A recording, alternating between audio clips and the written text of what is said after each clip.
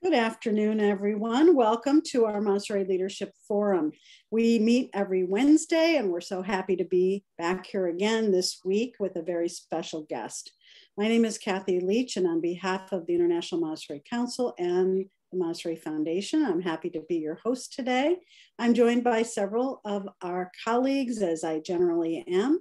I have with us Jonathan Wolf. Jonathan is a senior consultant with the Montessori Foundation, an IMC board member, international workshop presenter, author, and poet. So thanks for being here with us again, Jonathan.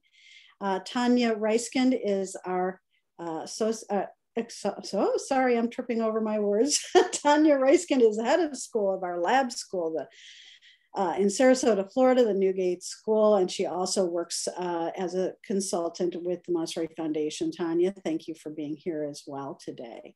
Tim Selden. Tim, you're here today. Tim is the chair of the IMC and the president of the Montessori Foundation. We are happy to have him with us today. And our very special guest today, Elizabeth Slade. Elizabeth, I have known you for just a couple of years, and I've been very thrilled with your work. I've taken some of your, your coaching course for sure. That's been very helpful to me.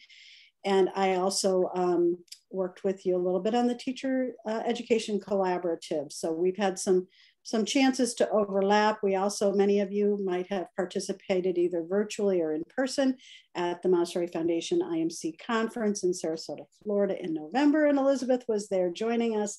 And we surely hope she'll join us again next year, same weekend in November, but in St. Petersburg, Florida, a new location for us. So Elizabeth, I'm going to let you introduce a little bit more about your background and yourself here today. But I know that you've been an educator for a very long time. I know that you've had experience in both public and private Montessori education.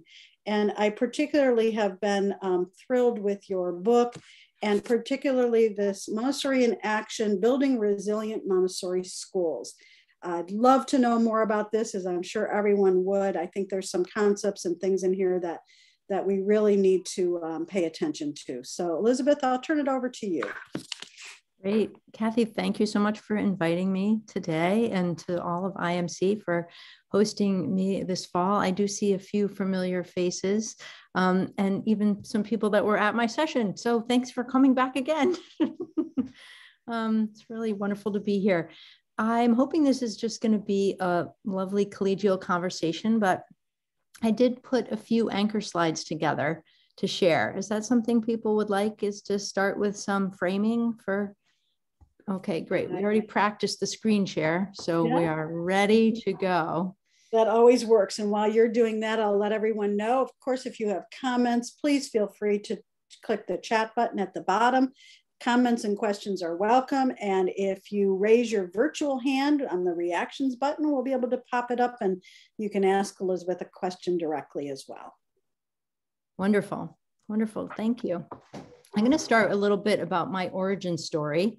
About where I began. I began in Washington, D.C. I took my training at the Washington Montessori Institute when it was in DuPont Circle.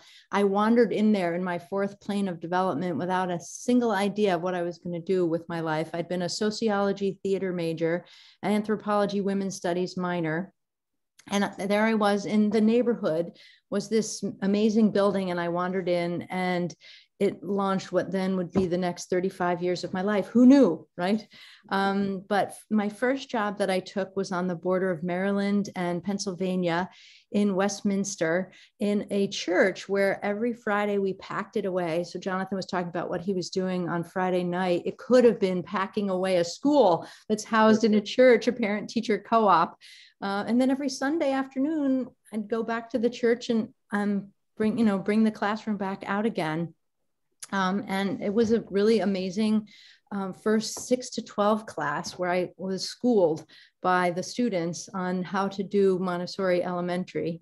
Then there were some health challenges in my family, and I moved back to Massachusetts, and I worked at another parent-teacher co-op, which was the Children's Montessori School, which was in a stable. It was a converted stable on the grounds of it wasn't a convent or a monastery, but it was a religious organization that owned the property.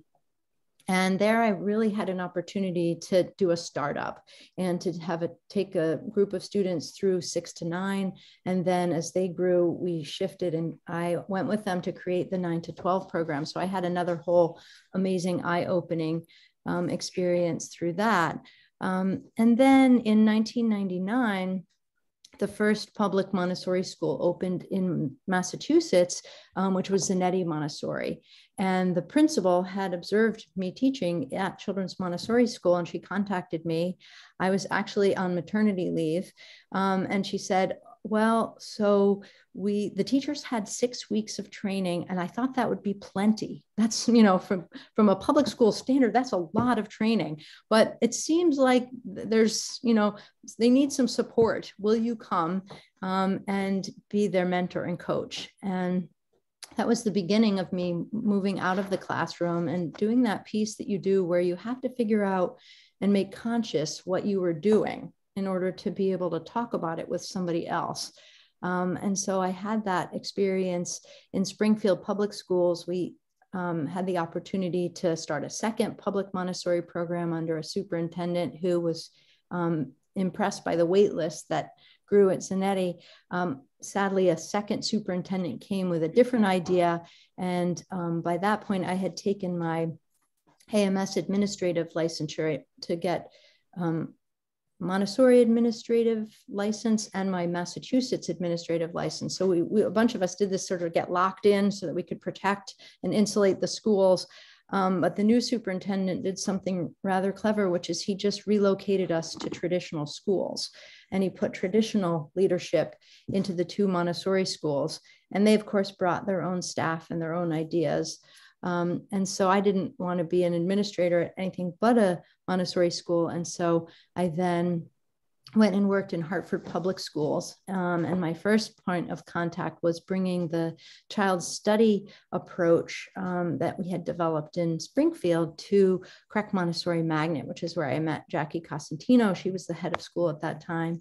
And I went on to work at Moylan. It was called Moylan then, now it's called Batchelder. And then Annie Fisher, and I got to spend 5 years there. And it was the first time I worked with a school leader who was also Montessori trained. So the principal, John Freeman, was elementary trained, and Uma Ramani, who's a primary Montessori trainer, was the primary coach, and I was the elementary coach. And that was an amazing experience over those years to really see how we could develop the art of Montessori coaching as a way of holding the method strong in the public sector, but also really honoring Montessori's vision about transformation of the Montessori educator. That's something that can really get lost in the public sector, is that idea that there's both this physical and spiritual needs and the physical and spiritual prepared environment. So that was really quite magnificent. And then Jackie Cosentino, who had gone on with her husband, Keith Whitescarver, and gotten a grant from AMS to start the National Center for Montessori in the public sector, invited me to bring Montessori coaching to sort of the national level and to start spreading the idea. And this is not a new idea. I think it was David Kahn who wrote the original guidance for Montessori in public schools. That there had to be a Montessori coordinator, or, I think that was the term at the time, that there had to be a person who knew and understood Montessori. You couldn't just plop a Montessori school in and have it live and thrive within the culture of a public school without that person. And so I did that for 7 years. And then just this, actually, it's almost 2 years now, some colleagues from there and I started Public Montessori in Action, which is an international organization. And it's looking at, in particular, at access for children, families, and educators of the global majority to try to really bring forth Dr. Montessori's vision around education as a vehicle for social change. In that time of working in the public sector, I was approached and asked by Josie Bass publication under Wiley if they said, we think it's time, we're an educational press, we think it's time for a book about Montessori. Do you want one? And it really sort of fell out of my head, the things that I had seen over the previous years in public schools, and in schools in general around what are the things that you need to hold in mind in order to keep a really strong mission and vision. So in this book, and here's the framing piece, that was like the introduction to me and where did this work come from, is this idea of a whole school Montessori method, that Montessori schools aren't just classrooms and then the school runs like a factory or runs like a corporation, or but the whole entire school is a Montessori learning environment. And so the book is exploring these three core elements of constructivism. That's our method, unlike most educational methods. Equity as a really critical piece, especially in the public sector. And then this idea of coaching as being a core element of what holds the school together. And then the three main components. Okay, so here's the core. This idea of constructivism, this idea of systems thinking, that we're a system within a system, equity, that we're reaching all students, and coaching. I know I had to put a coach there. That is where the term comes from, after all. We were originally, it made it into the urban slang dictionary in the 1800s. I don't think they may have written such a thing, but it did appear, and it wasn't in sports, oddly, it was in education, that it was somebody that helped people to pass their exams. They sat beside them and saw them through to completing their exams. So those are the three elements of coaching at the core. And then the components we call the Montessori O's, which is this idea of one school, one whole school united. We're not all separate pieces. There's no splitting between Montessori trained and untrained. Everybody's impacting the lives of children and families. So how are we all holding together? It's not a matter of, teachers against administration or leaders where we have these shifts and risks, but we are all responsible for that sense of unity around mission and vision. And so watching to be sure all the things that we choose are going to hold us together and unify us. The H in the Montessori O's is this idea of honest talk, right? That we need to be able to speak openly and clearly and honestly. We need to be bringing what's hidden, what we might feel ashamed of or embarrassed about and not willing to share, that we might bring that to the team for greater teaming. And that if there are things that we don't know or see about ourselves, like if I had spinach in my teeth right now with my hidden self view and I didn't know that, that we are able to coach and talk into the blind spot. What do we not know about ourselves? And how do we grow stronger and serve children and families better if we have other people supporting us to see things about ourselves that we don't yet see? And then the S of the O's is this idea of strong systems. And you are all school leaders. You know all of the things I'm talking about, but in particular, likely resonating with the idea that we are as good as our systems, right? Because if we don't have our strong systems in place, we can have all the heart and vision, but it isn't held together or cohered in any way. And so how are we creating systems that are unifying our whole school? Everybody is contributing to these systems. They're not just separate from, but they're part of. And how are we able to have honest talk? Because we have data, we have systems that show information. So it's not somebody's opinion, it's a third entity where we can say what the data shows us, because we have a system for collecting important pieces of information. Everything from attendance, where we can have an honest talk with the family about attendance, because we've actually know how many days somebody is late or has missed. Same thing with staff, right? That we have these strong systems for collecting data that helps with the honest talk. So that is the basic overview. Welcome to this conversation. I have many more slides because I've been encouraged to build in, create a 2-day workshop that goes along with the book that sort of unpacks the book, partly because true confession, and I think this comes from the creating systems in an elementary setting, but I'm a bit of a nut for tools, right? That if we're going to build something, if we're building a resilient school, we're going to need some tools. And so part of the book is a connection to a website where all the tools that are written about in the book, you have access to them digitally. So you can like take them, change them, take out the parts you like, put in what you want, put your school logo on it, and just immediately put it into action. That's the action part, big verb there. So that there's no delay in this idea that we don't need to each reinvent the wheel. Every time a new school opens, people don't have to figure it out as though it's for the first time. And if somebody has figured something out, sharing it within our community means we're all going to be getting stronger faster, because we're not spending time trying to develop something, spending hours and hours of time that's already been developed. So sharing widely the tools in the book for people to make better. I love it when particularly coaches will do this. We used to have an in-person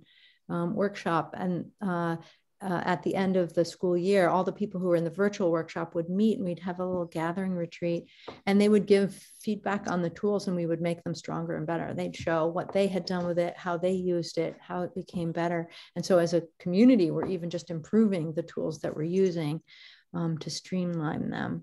So that is one idea of the book, is how can we connect with each other, and even connect in community to say, oh, I have a tool for that would, improve, or I have a tool like this tool that looks like this. How do we pull those together? So I'm open to having just any kind of general questions. And I know Kathy and Jonathan might have some leading questions. I know there was early talk about the meaning of life, which we could get to, should we run out of things to talk about with the whole school Montessori method.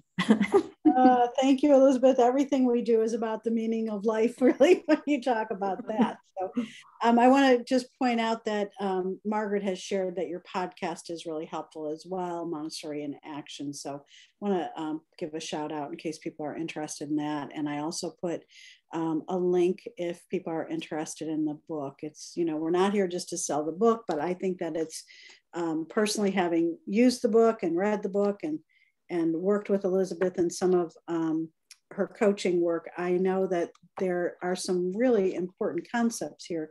And I particularly am stuck on this word resilient right now.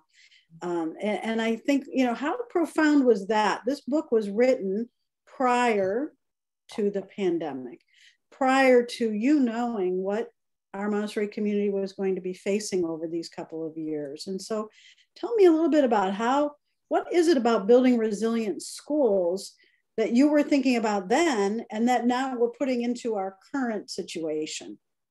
Such a great question. I want to say that I needed to edit in a later draft to acknowledge I couldn't have a book coming out in July in a pandemic. And it would feel like, how relevant is this? And so at the end of each section, sort of adding what is we thought of it as new world learning, right? This is our new world, and we needed to adapt and adjust. And we had new world coaching, and we had, a whole new world tools. And so at the end of each section is sort of new world thoughts about, right, how do we do class placement when we're all virtual, right? Or how do we do the appraisal process, and one that's fair?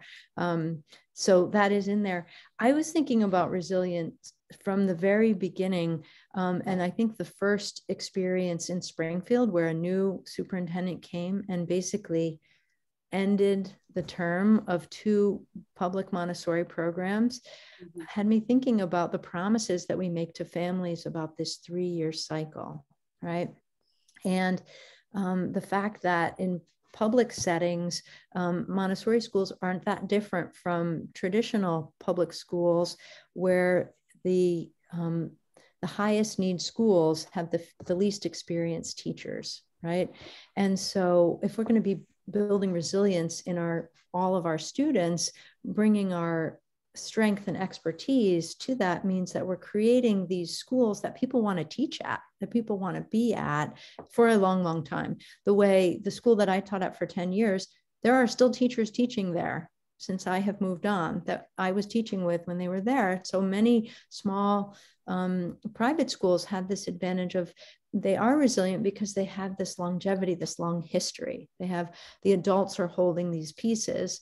But what I realized is in the public sector, the leadership changes so frequently and so quickly that it destabilizes the system, because the new person comes in and they have a new way of doing it. And now everybody's in readjustment. And then in a couple of years, somebody else is coming in and now we're readjusting again. But if we just had these systems that everybody knew that were established and in place across all public Montessori programs, people coming in would only need to serve the systems that were already going on. And the systems are built around Montessori thinking, right? And that sense of 3-year cycle, and that sense of child at the center of every decision that gets made. And that in itself, if we could reach that far, could really support having more resilient schools for really our least resilient schools, for our students who need the most connection and longevity, because the research on resilience, one of the main pieces of research was written about the population that Harena Community School was in, which is the poorest neighborhood in my state of Massachusetts. And what it came out with, and this was years before I wrote the book, but resilience was very much on my mind working at Harena, is that children were resilient if they had one person who believed in them. Mm-hmm. Could be a grandmother, could be a neighbor, but often it was a teacher, right? So if we have that one person and we have them for 3 years, imagine the resilience that we're building in our communities. Anyway, it really had me thinking about the word resilience, about lasting, about what it means to be in this interconnected community, and what could the Montessori world do to embrace and pull in some stronger senses. I mean, anybody who's on this call who's Montessori trained could go to any other country and you could walk into the classroom at the level of which you're trained. And if you spoke the language, and maybe sometimes even if you don't, you could give lessons.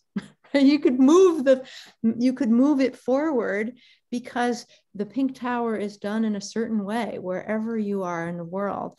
And that is not true about running schools. You know this as school leaders, right? A lot of the things that you know and do, you've had to figure out, right? And sometimes you figured it out through your connections to other people. And so how do we get more connected around creating strong and stable ways for schools to run the way we do around how classrooms are run? So that's why resilience was on my mind even pre-pandemic.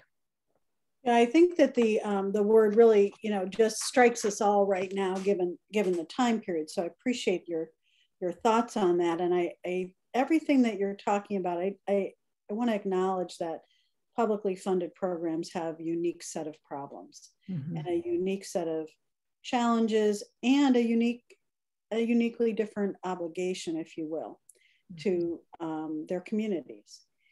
And I also want to say that everything that I have heard from you over the past couple of years, everything I have read in the book, speaks to me as someone who has spent my entire career in the independent Montessori world. Mm-hmm. And I think that what is most relatable to me is having systems, and I'm a systems person, so of course that attracts me, but mm-hmm. but having systems that we can rely on independent of the time of year it is, or which teachers come in, or what parent expectations are, or the children you happen to get that year, or whatever it is that tends to throw us off track sometimes. Mm-hmm. It tends to say, well, we had that system, but mm-hmm. We can't really do that because of this. Mm-hmm. Keeping strong systems, to me, and it is your third point in your layer, and I don't know if that's by design, but I think it is. Maybe you can speak to that, but in your O's, the one school piece, to me, does not happen without the other two pieces, the honest conversations and the strong systems. So do you have a hierarchy to your three on those Montessori O's? Oh, this is such a good question. So I feel almost tempted to take you into some slides, but I want to say that, it's organized around this elementary chart of the layers of the earth, right? Mm-hmm. And so the idea that the one school is the ground that we walk on, right? That it is structurally the earth where we are all. And that honest talk is the water, right? That flow of communication, and that it's a resource we can't survive without. We can really go without eating for a long time, but we can't go without hydration. But that strong systems is the air. So Kathy, you're absolutely right. It isn't third. It is this essential. It's also, right, essential for life, but it is the thing that touches all of us, right? And there's a Montessori quotation I'm just going to read to you from the 1946 London Lectures. When a piece of cloth is to be woven, maybe I'll screen share this so that you can read along with me. When a piece of cloth is to be woven, the warp is prepared first. All the threads lie close together, but parallel to each other. This is like the society by cohesion. They're all fixed at one point, but they do not intermingle. The second stage is when the shuttle attaches all the threads together. This is like the work of the leader who connects all the people together. Yet it is necessary to have the warp, the society by cohesion, as a basis, or we could not weave a strong piece of cloth. So that's the idea, that this is a cloth that we're making. There's not a hierarchy, and one isn't more important than the other. Without them, the whole piece doesn't go together. The math equation version would have multiplication signs, where if it's 0 in one, it's 0 in the whole thing. Right.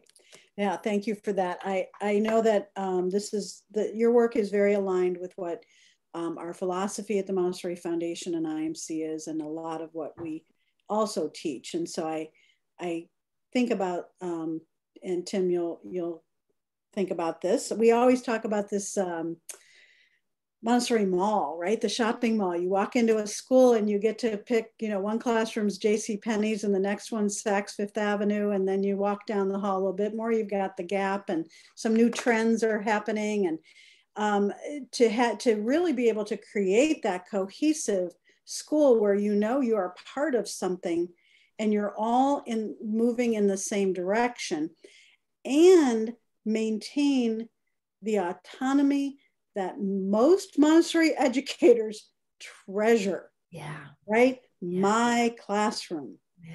So tell me a little bit, have you come across that in your work with, because you've worked with so many teachers and leaders? Any thoughts about that particular piece? Well, that particular piece started for me in that my journey began where I was the only elementary classroom, and there was no sense of like community connection, collaboration. And so when I moved into schools where there were more classrooms, realizing that children in the JCPenney, Saks Fifth Avenue were getting a very different and inequitable experience based on the one school that I worked at. One of the primary teachers had been working in Montessori as long as I had been alive at that time, and owned everything there possibly was. And the classroom next door was a first-year teacher, who was, younger than I was. And not to say that their love and their unique touch to it was, wasn't making a huge impression, but I realized, this idea of like calibrating and sharing resources and knowledge. And that was like my even pre-coaching idea of like, that person who's been doing this for my whole life, if they were meeting regularly with the person who was new, what a strength that would be. Okay, this is a very like short sideline, but I don't know if anybody has been following the new idea of coaching as this reciprocal coaching, where young people, this is not in education, but in business, young people are being, mentored and coached by people who've been in the field for a long time. But it's this sense of reciprocal coaching where they're also bringing the older people into the current world, technologically, about implicit bias, about every single thing, right? The Montessori idea of that we are all learning. And so the Montessori coaching is very focused on coaching and being coached. But I think I really saw that when I was in the classroom, and felt it when I was in the classroom. And then when I became a coach, I was really aware of my task as interconnecting so that there wouldn't be such big discrepancies that would land on children, that there were things that a teacher didn't know how to teach and so didn't teach. Well, we got to fix that, right? We have to all, and that's a growth thing, but in the meantime, how are we supporting? So things like, this is very elementary example, but like doing the first grade lesson together between two classes when that first year teacher's like terrified to actually do it, right? It's like, well, let's, this person's done it 10 times in a row, got the black cloth, they got all the things, how could we create a kit that could go around to all the classrooms so you don't have to go and collect all those things? You're using the kit, when each other's doing it. This time I want to do it, but I want to come to yours again. Can I have coverage so I can go watch it again before I give it again? Like, how are we sort of building capacity in ourselves and in every school-based adult, whatever role they're playing, because all of that impacts the lives of children and what we do. It also impacts the sense of community, that we all need to feel competent, like we have something to contribute. So I think it is really connected to Montessori schools in general. It's not necessarily just a public thing. Most definitely. I have many questions. I can keep going all day long, but I want to make sure that we open it up to any of our participants today. If you have questions, please feel free to raise your virtual hand, which is in your reactions button at the bottom. If anyone on our panel would like to chime in, please unmute and feel free to do so. I know you all have a lot to contribute. This is very aligned, as I said, with the work that we do and what we've been helping a lot of our members and client schools with. So I think it's so important. And I think that attitude, Elizabeth, that you had naturally perhaps to reach out, to mentor, to help, to be mentored, that works really well if you have that attitude. How can we as school leaders develop a culture where that becomes something that is less, that is more the norm and less the feeling of either competition or the fear of vulnerability of asking for help? Well, that's a wonderful question. In the book, I talk about this man named Alan Feldman, who was a new school at an independent school, and he'd been a principal at many really fine independent schools, but never at a Montessori school. And so he asked me right out of the gate if I would coach him and if I would do weekly coaching sessions with him to unpack and explore the Montessori model. And he made them open to the whole staff. And so once a week after school on a certain day for an hour, we talk about like demystifying, like, what is control of error?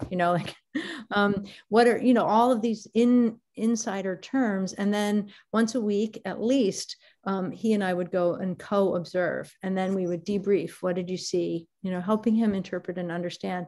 But what happened there is he immediately made himself vulnerable to, I don't know this, in front of the staff, and invited the staff to come. And very soon, it wasn't my task anymore. Everybody was chiming in about different things and bringing anecdotes from their classroom. And it was almost like this collective experience of bringing this new head of school into the thinking that there's no insider outsiders. And that was his one school move, right? And it was about exactly that, becoming vulnerable instead of coming in and being like, I've been 40 years, I've done many schools, I'm an expert at this, that, and the other thing. So one of the things I think of for school leaders is what are the things we don't know, and how are we asking for help about those things in a public way, that we are receiving coaching right there in front of our teachers, that we're built on a method that's about friendliness with error. And how often are we able to name that and let that be part of the fabric of our school, that we're going to make mistakes. It isn't about whether we make mistakes, it's how do we respond when we do, right? Just like in the classroom, when somebody drops the black paint, that is a sure thing that paint will be spilled.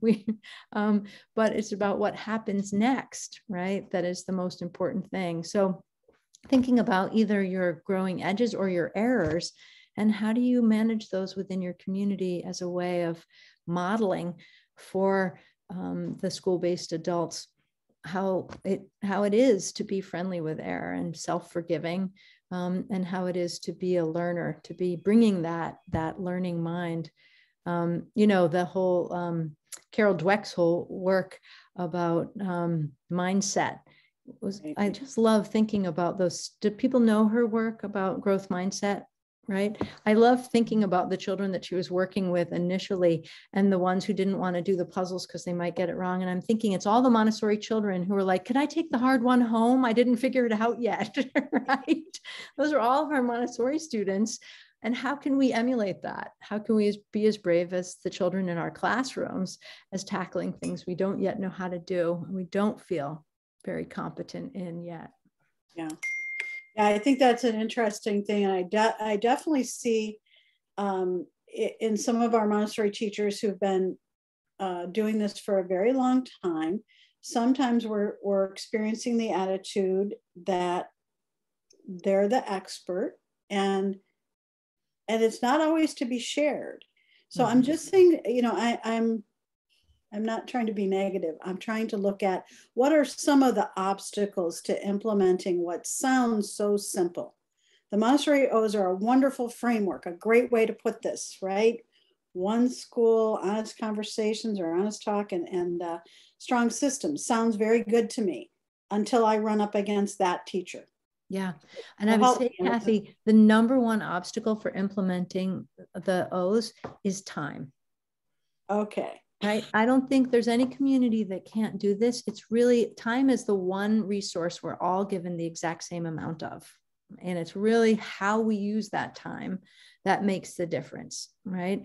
And so thinking about the first thing that comes to my mind when you're talking about that is lesson study, this idea of a weekly team meeting at level where you're engaged in conversations about our beautiful Montessori practice, right?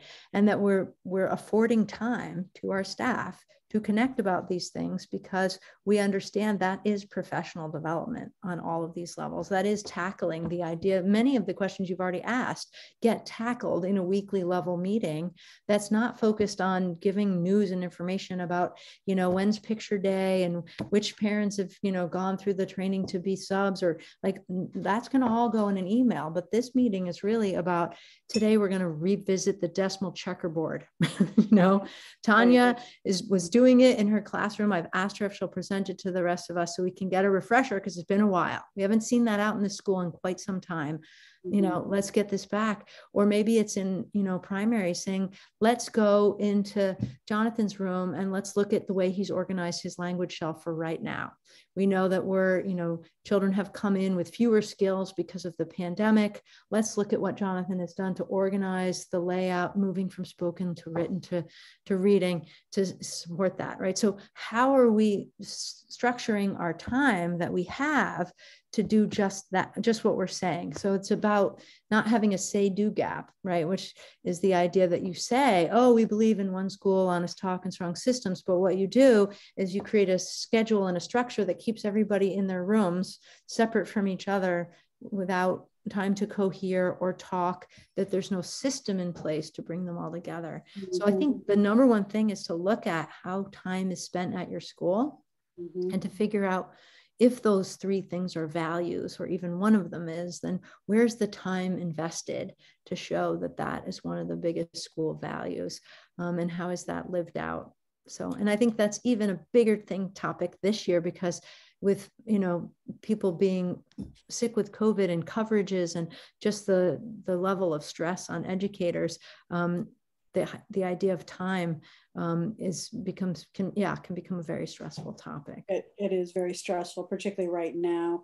And I think that what we have tried to do over these past couple of years in these kinds of forums is think about how do we maintain who we are, the integrity of our programs, our own sanity and self-preservation in spite of perhaps the challenges that are in the outside world, because we can't just say, well, it's COVID, so all of our values, beliefs, and practices just can't apply anymore, right? So we all have to kind of hold together and continue to support each other in elevating and staying with some of these things.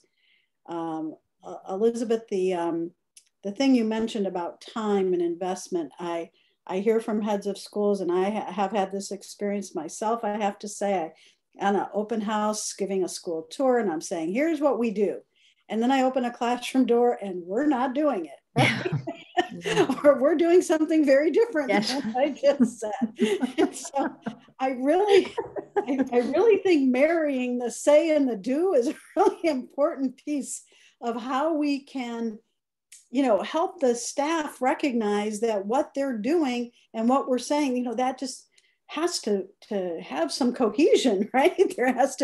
This has to fit together. Mm-hmm. So I really appreciate that. I'm going to give some thought to how we can help schools in that particular area, because I hear that fairly regularly. You won't believe I was on a school tour, what I saw. So, and everybody gets off track sometimes. We understand that. It's not to open the door and catch someone doing something wrong is not my point at all. Mm-hmm. Mm-hmm. So yeah, so I'm going to invite all of our participants, please, I know I'm the one asking a lot of questions. I love this work and the book, so I'd love to hear your comments and your questions. Generally, you're not very shy, so go ahead Renee is at the ready. Yeah. Let's see. We also have a couple of comments there. Margaret, really important, and I'm so glad Margaret Whitley is here with us today. She says, I'm no longer a head of school, but I think the importance of systems thinking also applies to our organizations. I agree. And the intersections of many organizations. Like Public Montessori, every time we have change of people in our organizations, the systems need to be in place regardless of who is leading them. Let's strive to use the elementary chart of layers of the earth or the loom for our global Montessori community. And I just think organizationally, Margaret, I'm going to say, I think that we're sort of in the infancy of learning this from a Montessori organizational perspective, and to be able to have those organizations intersect in a way that there are set systems in place regardless of the leadership. Really the organization should be, as a school, is independent of that leadership. So yeah. I really appreciate the thoughtfulness in that. So Kathy, Renee raised her hand. I want to hear her question. I missed that. But I do want to say to what you said, that it's helping me think about what you were talking about in schools, where teachers might be reticent to share and they might feel a sense of competition. I think that happens in our wider Montessori organizations, as though we have a scarcity mindset rather than this abundance mindset, and this willingness to be generous and share with each other.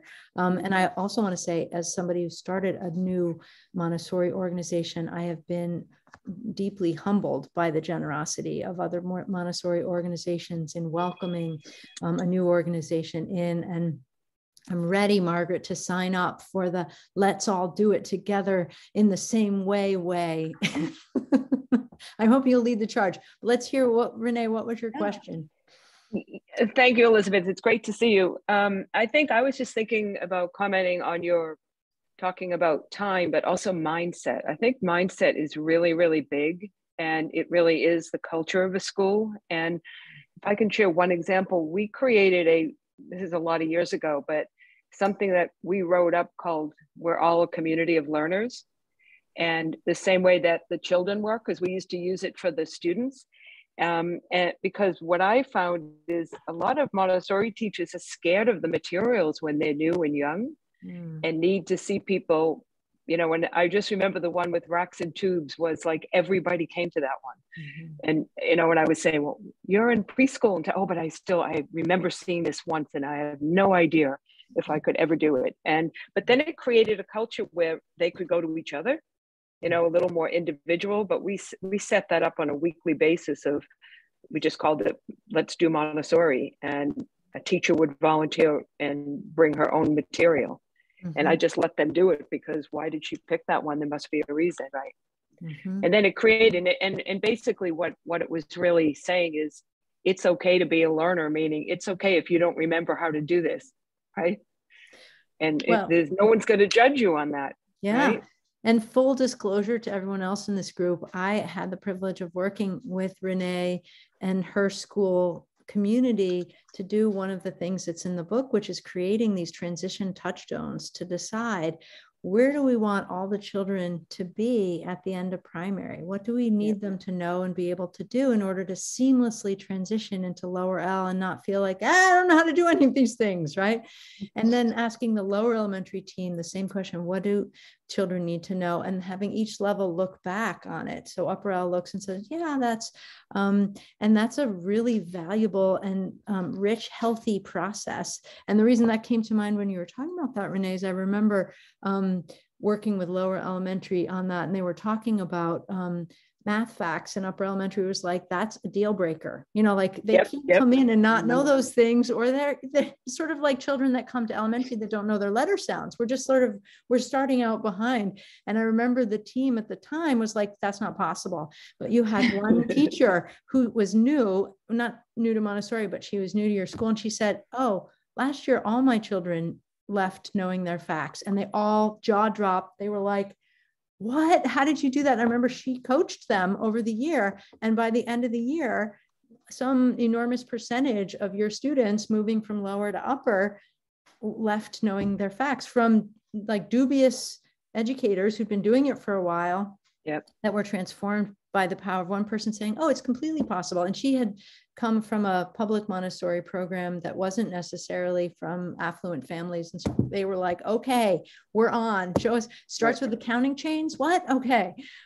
So, you know, what you're talking about, that opportunity for teachers to be learning with and from each other, is also about how you elected to have them spend some of their time thinking and talking to each other. So just kudos back to you on that. Well, and you did it because you're the one who came in, but that was a turning point for the school's growth and retention. It was a big turning point, because then we had consistency and clarity. So, but thank you again, Elizabeth. Yeah. I love that story that someone knew that their new idea was accepted into it, even though the other teachers, you know, perhaps felt like, oh, that's just really not possible. And, you know, to look at what is possible. Sometimes we get a mindset, right? Yep. This is the way it is. This has been our experience. And so I know. And to move from I know to I'm curious, I wonder, that those are the kinds of attitudes I think we're looking for and bring up. Or I forget, show me. That's okay too, right? And one of those teachers went on to become a public Montessori teacher and is now a Montessori coach. Absolutely. So those mini moments that become sort of transformative and amplify. We just like classroom teachers, sometimes we don't know our impact that we have on children. As school leaders, we don't know the impact that we might have on our school-based adults in how they think of themselves and what's possible. So absolutely. Other comments or questions for Elizabeth? I'm not seeing if you're, let me go into a different gallery view so I can see if you're. Kathy, Angie has a question in the chat. And I don't know if she'd like to ask it out loud. Angie Souls. Yeah, Angie, do you want to unmute and ask about that? Or I can read. I'm looking for sure, sorry. I was having something to eat. I was just wondering, in your book, does it speak much to adolescence? So it doesn't speak necessarily to any of the levels specifically, because we're thinking about it from the biggest picture. We're on the balcony. We're not down in there. Everything that is in the book could be done with teams of any level. Right. So it's really the idea and the tools. Some of the tools go through adolescence, like the touchstones actually go through high school. We have transition touchstones for getting students ready to go into high school, and then thinking, if you have a Montessori high school, what do you want them? But a lot of the tools are, I don't want to say generic, that makes it sound like not important, but interchangeable. The few that aren't, one is the observation tool. Obviously, you're not going to observe the first plane of development and a second and a third with the same lens. There's going to be shifts in how you're going to look at it. So when that's true, adolescence is included, and that's not really the main thrust of the book. So if you're reading it looking for more information about adolescence, it's probably the wrong book.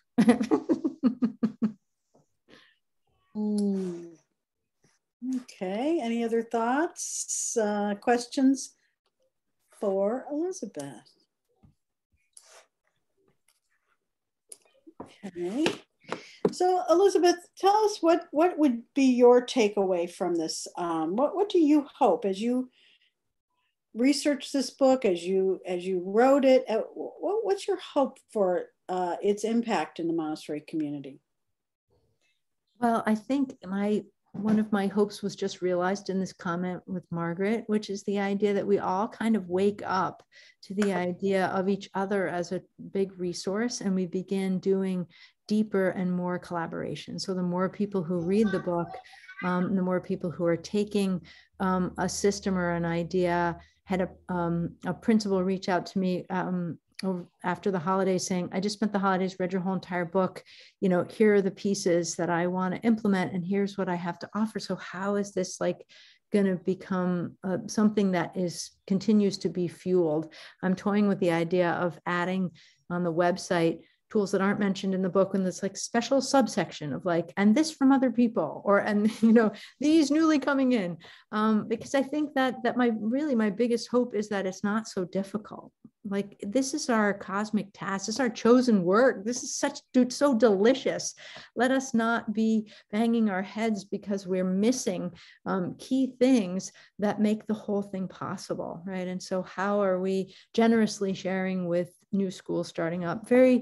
Another very quick story, but when the first Montessori school opened in Springfield, the head of the private school in the area reached out to me to say, you know, what can I do to support? And at that time, Zanetti was children whose families didn't enroll them in any other school in the city. So there was a high number of children with incarcerated parents or in foster care or in absent parents. And I recognized I had my old son, who's now 26, was 7 at the time, and he was having trouble being an emerging reader. He loved reading, and I was working with he and this child, Rosa, at Zanetti, and I realized that Isaac knew words like pasture, right? He knew all, you know, he knew mushroom cap. He knew all of these words, prairie, and the child at Zanetti did not have that vocabulary. And part of that was because she didn't own any books. She didn't have a single book in her house. So so I said to her, okay, so I know you guys do book orders, right? Where you send out book orders and children can buy books from Seesaw or Scholastic or whatever. And so we created this thing called the book share, where families were encouraged to buy an extra book and put it in the Zanetti box in the front every single month. So every single month I'd stop at the school and get this big box of books and bring it to school and give it away to children that we knew didn't have any books. And that went on for years, right? That sense of collaboration and interconnectedness. And I'm wondering, like, how could we do that with new schools, new Montessori organizations, Margaret? Like, how could we have a welcome way of saying, you don't have everything you need to survive, to thrive in the way we hope you will. Here's how we welcome you into this work. Knowing everybody on this call is impacting, you know, tens of hundreds of children, right? Anywhere from 10 children to 100 children to hundreds of children through the work that you do. And so how will the book be able to possibly create some seismic waves towards unity? Even as you said, Kathy, like, all the classrooms will be different. All the schools will have their own flavor. But what are our points of unity that hold us together? Yeah, Tim. Yeah, thank you. I've kept very silent because you've been doing a beautiful job, and I love the conversation. One of the things that maybe a little bit more conversation as we wrap up would be, how do we use the idea of resilient schools, the building of a sense of buy-in and community, to try to marshal the political power of the teachers and the stakeholders to keep the school board and the superintendent and the administration on track, because that's where the usual breakdown occurs. The other thing, as we all know, is 3 years after we start a new public school and teachers begin to disperse for one reason or another, there's usually not money to get new teachers trained. And so you start ending up with some sort of in-house training that may or may not be enough. By the way, though, I would love your coaching metaphor and the fact that you're doing the kind of head coaching you're doing. John, Kathy, many of us do it. It is so vital. Yeah. So glad to hear more people are doing it. Mm-hmm. Mm-hmm. So I think that goes to the piece about Montessori organizations like MPPI. And I think, Kathy, did you mention this just to me, or was it at the front of the call with everyone? Anyway, the Montessori Public Policy Initiative is doing just that. Like, how are we, instead of having everybody figured out for themselves, how are we all staying connected to their work as they're pushing the edge in all of these different states, as they're keeping track of the Build Back Better piece of it, as they're holding us. And so that we don't all have to run out and figure all that out. We just all need to stay connected to MPPI and build and support their network so that they can continue feeding the rest of us. And I'm thinking a lot actually about, sort of the evolution of Montessori and how we are going to be able to differentiate in order to serve and not duplicate or replicate. Like if someone's already doing something, I was at the IMC conference, and I was after your workshop with Michael Dora, which I didn't get to do the whole thing because I was presenting on the second half of it, hitting him up and saying, no one's doing anything about classroom management. Get out, like this needs to be a thing that reaches everybody, because people are always asking me about this, and you and Jonathan already have it locked in, right? Like, let's make this beyond this conference. How can we make this available? And so I think it's about like that kind of honest talk within the organizations too, of like, who's going to do what, who has that level of expertise, and then we can send everybody to that place to do that thing, so we can do many, many more things. And I think MPPI, in terms of policy and being on top of those pieces, they have such a great, strong team, and they've come to a number of different meetings that I've sponsored to share what they know and get more information out there. So very generous also. Yeah, and it's interesting you bring up MPPI. We are going to have them as guests on our upcoming webinar. They're very interested in sharing their work here. We collaborate with them, obviously, as well as with MACD, with AMI, with AMS, of course, MEPI, all of the different organizations. It's essential that we collaborate and share our ideas, our resources, our thoughts, and there are duplications of efforts. That's the fact.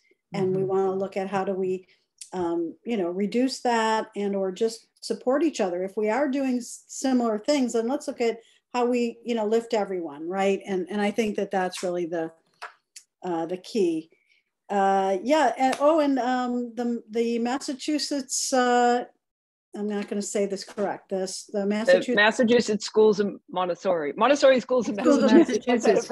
Montessori Schools of Massachusetts is having their gathering this weekend, right? This coming. We had it last Saturday. Saturday. Yeah, and okay. MPPI presented, and they did a fabulous job. And it's just what you said. It was like all of us are struggling to keep that information in our heads. Yeah. And and that could be something we could call a silver lining from the pandemic, right? That getting everybody on a Zoom and giving everyone consistent information that we now really understand it. It was just really well done. And it was done in 40 minutes. Yeah.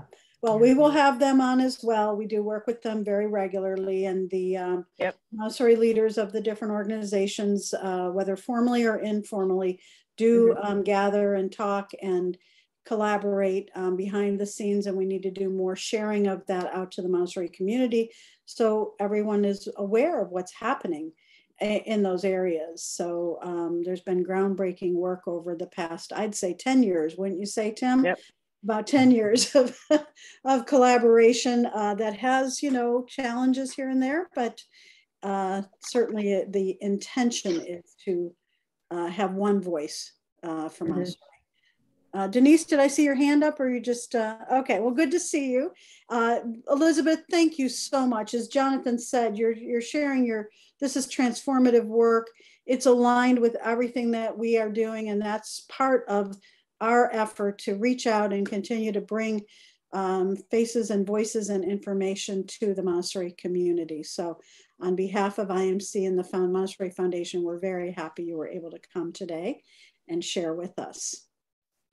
Kathy, thank you so much. And thank you, Tim. I want to everybody who's still here and didn't have to leave to know that I actually sent Kathy, after I heard this podcast of these two women who co-wrote an article together, an older one and one brand new to the field, that I felt like that educator, that writer. So grateful to you, Kathy, for taking me in. I know I'm not that young, but as a young organization, to feel so embraced by IMC and your gracious inclusion of me in the IMC conference and all the ways that you've brought me in, and so grateful to you and Tim and Jonathan and Tanya, the whole group.